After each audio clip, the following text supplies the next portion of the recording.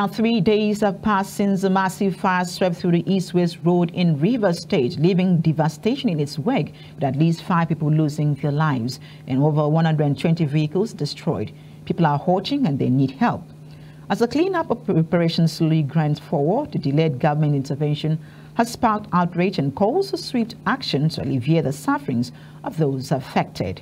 Local businesses along the east-west road have been severely affected, with the cleanup operation disrupting normal activities and exacerbating the economic strain on affected communities. Among those affected so far by the delayed intervention are 2 Nigerian athletes of the track and field sport who were to be on their way to Calabar for a major sporting competition. In this short video, our correspondent Kopona Caesar briefs us more on the street faced by those people in the region. The scene of the accident for Friday night, where there was a tanker explosion that claimed the life of several Nigerians and burnt cars in this place. But right now, we see that the men of the fire service and NEMA, road safety and all, are here to try to evacuate and remove the tanker.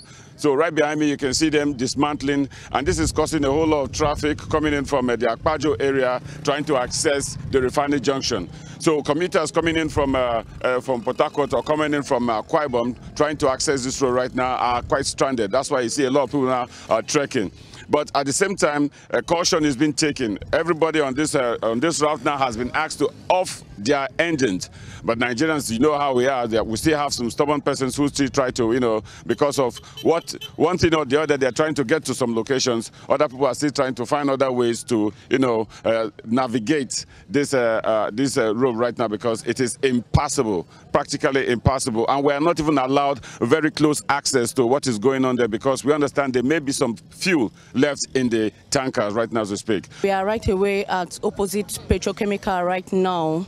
On Friday, as I was coming back from my office, I got to Akpajo Junction. Everywhere was blocked as in there is no place for bike to pass. And this is what we have been suffering. Anytime there is hold up this way, we end up paying 1,000 naira to refinery junction, or 1,500. This is what we pay for 200 naira, but we see ourselves paying personal, because I pass this road morning and evening, and I see myself paying 1,000 naira every day by day.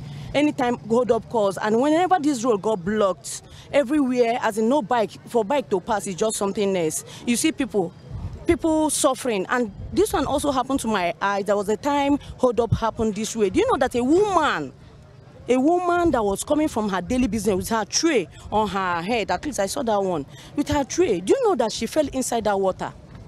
Where is the River State fire? This thing, we did not see anyone till they were not asking everybody. What about Indroma? Indroma is there. Indroma is there. What about them now? Why don't bring out their fire? This is woman help out. No way. Reaching out like 10:30, we start throwing down. And all this while we've been standing there, we heard the tanker, the team burst like twice. And once the team blew up, until just like flew to somewhere else, everywhere else we caught fire. We never knew that thousands of, like cars have been burnt down. Right from the junction here between Eco Bank and the Indroma gates, the cars at the back was burnt into ashes. We are not like escaping from the close to an NPC fence. That is where we inside the bush that night around that 10:30. We were just passing there, and the heat was just something else. I cried since my eyeball did not fall out. It will not fall out again. We are here with our Ahoda East athletes, and I'm here with their coach, Mr. Ayodeji. Yes, Omotoye. I understand you're on their way to Calabar for an event, but let's find out how what's going on behind us is hampering that journey.